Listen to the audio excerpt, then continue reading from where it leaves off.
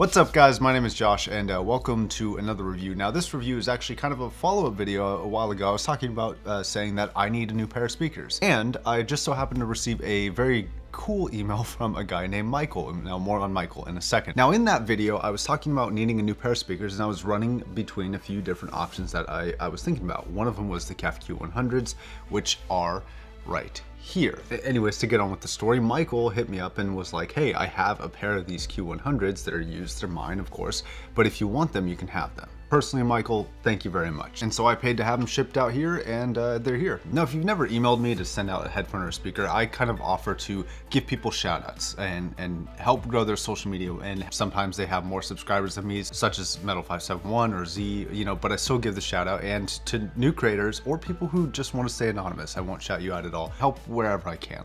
But it is something that I offer. And Michael has a YouTube channel that he will be posting what he plans to be daily content in about a month or two, I think, is kind of his general game plan, called Audio Play. There's a link down below. If you guys could go do me a huge favor and go and kind of thank him by subscribing to his channel, that would really help him out. And I know what he plans to do is something similar to me, is post daily content revolving around all things audio, including reviews. So he might be worth checking out in the future. Anyways, let's go ahead and get into the review of the Kef Q100 speakers. Now this speaker is a coaxial design. Now if you don't know what a coaxial design is, it basically is a singular mechanism where normally you would have a tweeter and a woofer that were separated, usually tweeter on top, woofer on the bottom in a standard arrangement.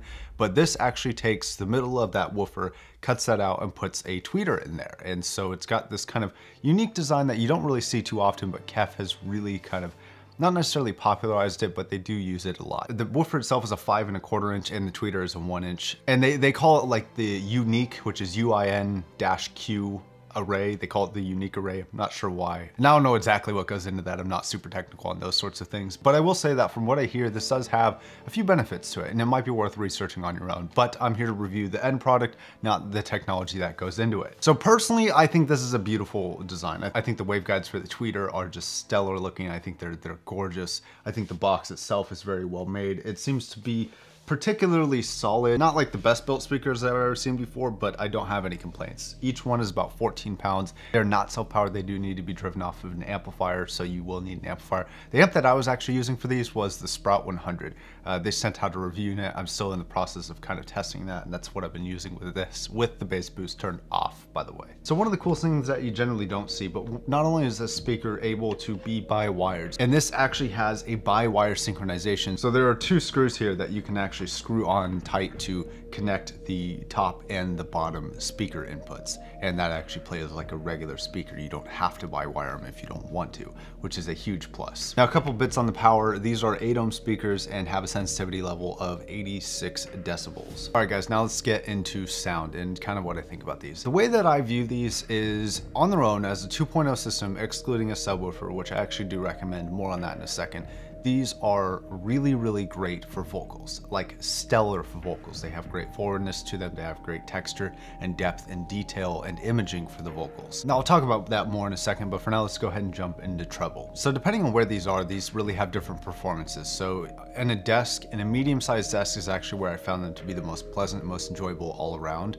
Out in the front room, because you have to crank them up a little bit because you're a little bit further away, I found the treble could be not quite like peaky in terms of being a little bit too bright, but they really bring you just up to under that level, like 1 or 2 notches below there. Now on a desk where I find them optimally set up, they don't have really any flaws with the treble. It's crisp, it's clean, it's present, but it's not extremely intrusive. And really I don't have any complaints here. The very, very top end is a little weak. Anywhere between like 15 to 20K doesn't really seem to have a lot of presence there, but that may also lend itself to a little bit more smoother characteristics in terms of not feeling like everything is too etched out, because in a speaker design, especially if you're playing a little bit louder than usual, that can be really intrusive and really aggravating to your ears. At least in my experience anyway. Everybody's gonna be different. I'm just trying to lay out how this sounds, and maybe this works for you, maybe it doesn't. All right, so mid-range. Mid-range is awesome. Vocals and instruments just had this little bit of like, they kind of stepped forward a little bit, and it was beyond the mastering, in my opinion. Now on top of that, because these are what they're good at, I really want to get into the vocals for a second here, because the vocals were just angelic for females and rich for males, and just had this this presence and this attitude to it and this forwardness to it. I found this particularly good for female vocalists or kind of higher range male vocalists like Sam Smith, but for female vocalists, like standout artists were really like Andra Day, Adele, Natalia M. King, which you probably haven't heard of because not many people have, but I highly recommend checking her out. Very, very, very beautiful voice. All the postmodern jukebox stuff was played amazingly. Everything felt natural. Vocalists really took a step forward, and I'm a person who likes vocals a lot. That may not be what you're into, and if you're into more, I don't want to call it dynamic music, but if you're into more just things that aren't so vocal based like Daft Punk or anything like that, then maybe look elsewhere, maybe look with something with a little bit more bass performance. And let's go ahead and get into bass for a second. The bass it's clean, it's clear, it's tight, but it just kind of lacks any kind of real low end. Pretty much anything below like 90 to 100 hertz is almost non-existent, and it drops off drastically. Because even though that's a 5 1/4, because of the area in the middle that's actually cut out and isn't producing the same low frequencies that the rest of the kind of the donut shape of that woofer is actually making, it doesn't really produce stellar low end. It's present and it really kind of starts kicking hard about 100 hertz, but everything below that kind of falls off. So if you really want kind of a full range experience, I would highly, highly recommend adding a subwoofer to this. And depending on where you set these up, these can actually have a pretty thin sound to them, especially in like the front room. On a desk, they do okay because generally, in my experience, I don't want a whole lot of bass in a desk because everything rattles. I got, you know, the computer I got to worry about, don't want to shake that too much. You know, don't want strong vibrations on the desk. In my experience, I don't want things sliding off of it. So I want a good representation of bass, but I can't have like the phenomenal stellar bass that I would look for in like a home theater or anything. Now, speaking of home theater, these actually can be home theater speakers. These are excellent for movies, just phenomenal. But like I said, if you're in a home theater or in a bigger room, you're gonna want to add a subwoofer. And the reason why these are so good is because of that vocal speciality that they have. They just have these incredibly crisp vocals, and when I was watching them in movies, that was a really standout feature, was how like clear and just present the vocals seemed, more so than any speaker I've ever tried in my apartment here. Now, speaking of apartments, that could be a consideration. I mean, maybe you can't have a subwoofer, like I can't. I want one dearly, but I can't have one because it would disturb the neighbors too much. So a speaker like this, where they give really solid performance, especially in the mid-range, and you get this great vocal isolation, so not only is most of your music and most of your vocals and dialogue in movies wonderful, but you don't have to worry about this extreme low end that I even have to worry about with something like the JBL 30Xs. And it's not the totality of low end. I mean, it only gets down to like 78 hertz, which is further than this, but it's definitely noticeable in a speaker, and it definitely makes a lot more things shake than these do. So depending on your circumstances, where you're placing them, you know, what you're placing them with, do you have a subwoofer, do you not? These may work for you or they may not. Now, real quick, imaging and soundstage. Imaging is impeccable between the speakers. There definitely is a sweet spot. They don't like to go super, super wide, but they also don't like to be super narrow either. Depending on where you're sitting though is gonna depend on where that sweet spot lies, so play around with them a little bit if you have them to kind of find that real good imaging place.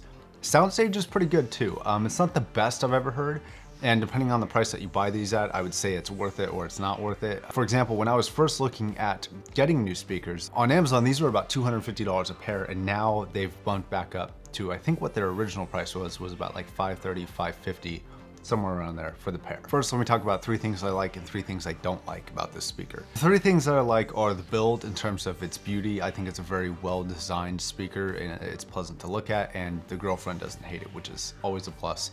The by-wire synchronization, which having that customizability could be valuable for certain people, but you also are not making it a required thing to run this speaker, which I like. And then the vocal performance is probably the best vocals I've heard on a speaker so far. I've heard better treble, I've heard better bass, I've heard better soundstage and better imaging, but I haven't heard better vocals. And then the 3 things that I don't like is going to be the bass response. It is a little bit lacking. I understand that it's hard to create a lot of low-end bass, but stopping at like 90 to 100 hertz is a little high for me. especially if you're gonna get this as a 2.0 system. Preferably getting down to like 70 or 80 is gonna be optimal, if not lower if you can. And second thing is gonna be that price at the $500-ish range for the pair. I think that's a little too expensive. I personally think that $250 was a great deal and I could highly recommend them at that price. But at $550, it's a little much. And to be honest, I don't really have a third thing that I dislike about these. They do what they do well and they don't do certain other things, but it doesn't really make me feel, besides the bass, like anything's missing. So this will bring me into a very simple conclusion. For the price of $250 a pair, absolutely worth it, especially if you like vocals or if you have a subwoofer. If it's at the price of $5 to $550, it's a tougher sell. If you really like vocals, this might be a great option. Although I haven't heard very many speakers around the $500 range, so I could be kind of leading you down the wrong direction. So I'd advise you to turn somebody with a lot more experience in that kind of monetary area than me. All right, guys, I think that's gonna wrap it up. Thank you very much for watching. Go check out Michael's channel, which is gonna be, again, audio play. There's a link to that, the Q100s down below. Michael's channel is gonna be at the very, very top. Links to all my recommended products are gonna be down below, like usual. Patreon, all that stuff. All right, that's gonna be enough self-promotion. I'll see you guys tomorrow. Peace.